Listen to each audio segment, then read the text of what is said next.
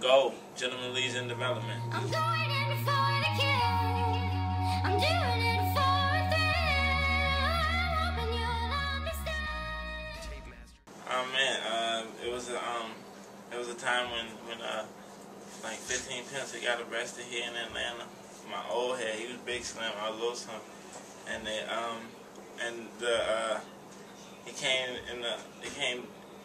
that day. He was like, man, if I had a Cadillac and a mean backslap, man, I'd be out there, man. It's some renegade hoes just running around town free. Right. You know what I mean? Right. So he said, I put that sugar on it, man.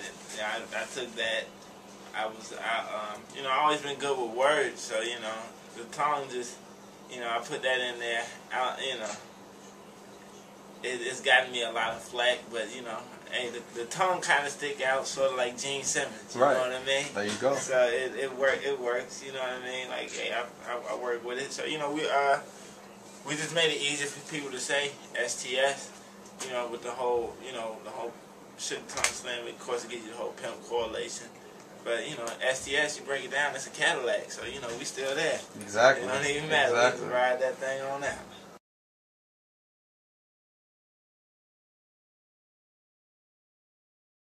Poetry don't make the money like that. The dream, like mine, eventually I want to go back to doing poetry. Like hit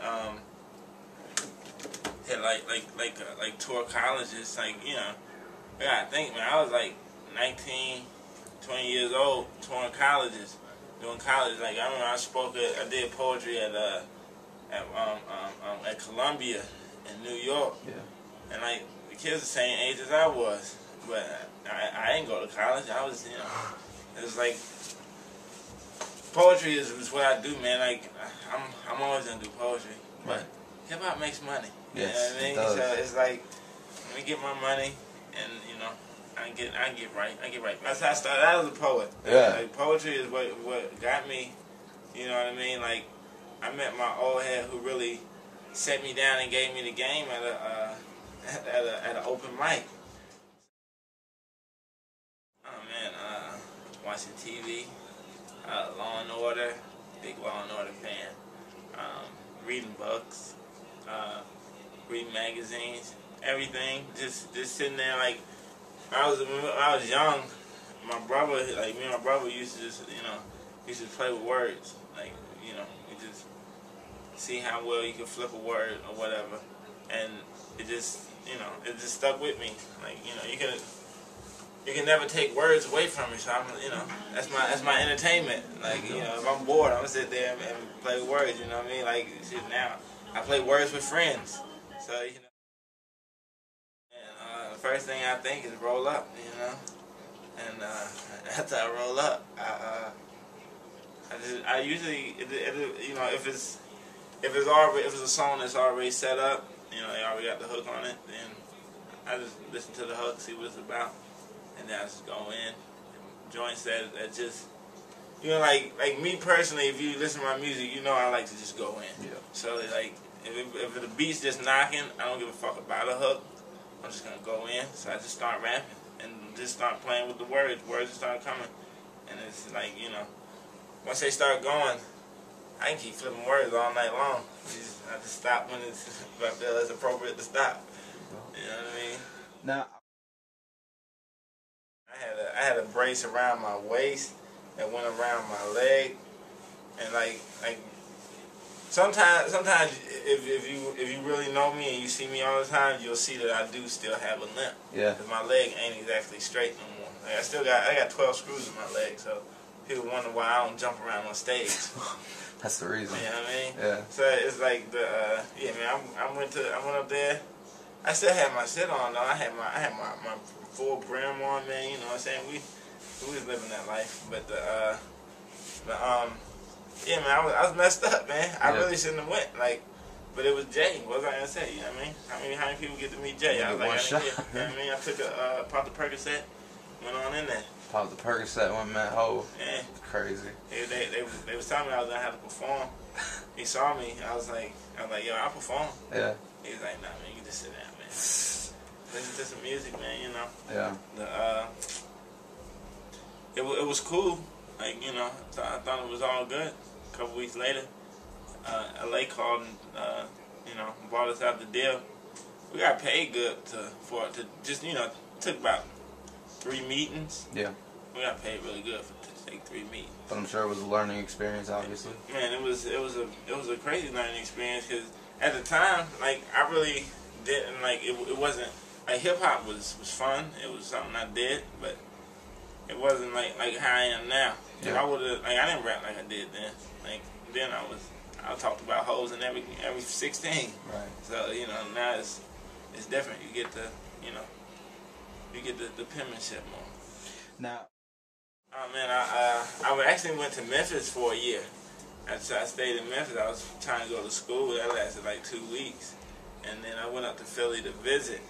I'd never seen a row home. I'd never been up north, man. I stayed, Yeah. and never been back to Memphis. I fell in love with Philly. It's, you know, it just made me rap the way I do, like, 'cause, you know, like, if I stayed here, I would have grown up around, like, you know, I would have always had the influence of Outkast or whatever, but it would have been a lot more Southern influence. But I think the blending of the Southern influence and the Northern just makes me who I am. Yeah. That's why, you know, you can put me anywhere and I can rap my way out of it, you know. My heart's in Atlanta, but it probably buried me in Philadelphia. Yeah. My manager, Rick Morales, he's cool. He was working with all on some stuff. He gave the CD to Root's manager. He liked it, gave it the thought, listened to it. He hit Truck Norfolk, who was in the Money Making Jam Boys. He hit Truck. Truck was like, I knew Truck a year before, and like the crazy thing is, I heard of the name, the Money Making Jam Boys, and everything. And I wanted to be a part of it just because I wanted to tattoo the name on it. And I ended up getting Demand More on the back of my neck, which ended up being a cover of our mixtape, but it was really supposed to be Money Making Jam Boys. Okay. That's what I really wanted there, but, you know, Demand More. Oh, man, it's a lot of weed smoke. It's, wake up in the morning, roll up, check my media takeout, Gossip, 2 Dope Boys, Hype Beast, Heist Nobiety. Shouts to 2 Dope Boys and Music Cartel family. And like if I'm at home, I'm gonna start writing. Like once I start looking at the internet and start seeing stuff, I just need to see stuff to spark my mind going, and I'm gonna start writing. So Pop. Cause I you know, it's what everybody knows. Yeah. So it's easy. So it's like if I can take something like a lot of people, I get a lot of people when I say I love drama like One Tree Hill. It's like you don't expect a rapper to watch. No. I know drama like TNT.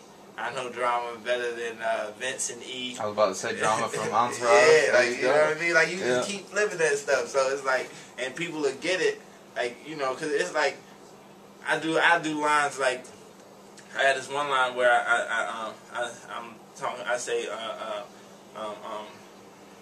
having dreams about flying away, something about Socrates and stuff. Like, it's just, you know, it's like stuff like that. Everybody ain't gonna get, Right. but they'll get the pop stuff. Yeah. So it's like, you know. So that's for you, basically. Yeah, I say those lines for, man. People get them. If they get them, then I be like, you know, because you gotta give some of like that's why I like spazzing. Because if I spazz out for a good 2 minutes, everybody's gonna get something. Everybody's gonna get a little jewel to put in their pocket and take home with them. Right.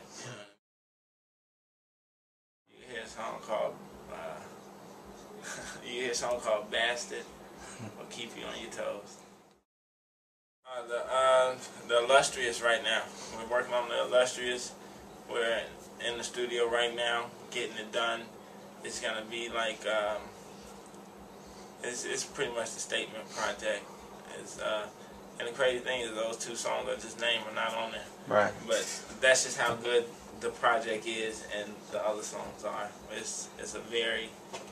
It's gonna have a lot of production from a man Count Just, Groove Chambers. Alchemist is on there. Oh, wow. My man Prentice is on there. Man, it's so much. It's a lot of people on. What artist? On this one, we got Big Crit. Big Crit is we got a joint from Big Crit on there. Our man Dice Raw and my man Kari. That's a very special record. I think that record. I tend to forget that record, but it's one of those records where you really get to see the Sugar Tongue Slim in me. Right. And you know, it's nothing that's gonna make a woman go home and hate herself. She's gonna love me and herself afterwards. But you know, it's a crazy record. Oh man, what should you know that you don't know? If you don't, you should know that I believe Mark Maneri is the next best designer coming along in the game, shoe-wise especially. Shouts to Mark. Oh man, I want to say go. I just wanted to scream go. I wanted to say, man, everything that kid did was gold. Like that, that's what you stand for. Gentleman of leisure and development, you know. A big shout out to Fly Nigga Depot.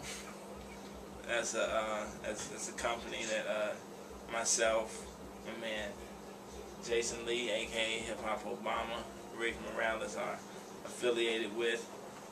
Fly Nigga Depot, you know. I don't know, man. I think I just want to bomb on bow ties when not needed. Bow ties when not needed. Bow tie, like I'm not against the bow tie. But I am against the bow tie if it's not needed. If it's not needed. Like if you can't have no reason to wear that bow tie, yeah. Like don't put that bow tie on. You know, if you got on a pair of Huckleberry Finn shorts. You know what I mean? If you have one hand full of fresh fruit and the other hand full of zesty bean pies, wear your bow tie. Go ahead. If you're going to a black tie event and you have a shawl collar dinner coat on, wear a bow tie. Yeah. But if you come into the studio and you had them Huckleberry Finn shorts, I bomb on the Huckleberry Finn shorts. Okay. I was approached by some fellas at a show who gave a business card. They was like, we design bow ties. Oh God! I looked at him. The fella had a bow tie with rhinestones, looked like the Louis Vuitton shoes. I said, do I look like I'm gonna wear a rhinestone bow tie? That's just not my type of living. STSisgold.com. STS is Gold at Twitter. Sugar Tongue Slim is the best rapper you never heard of. Ask anybody in Philly. Actually, Sugar is the best rapper in ATL. Ask anyone in Philly. Go, man. Go pick up the Man 1.2 Soul Music EP.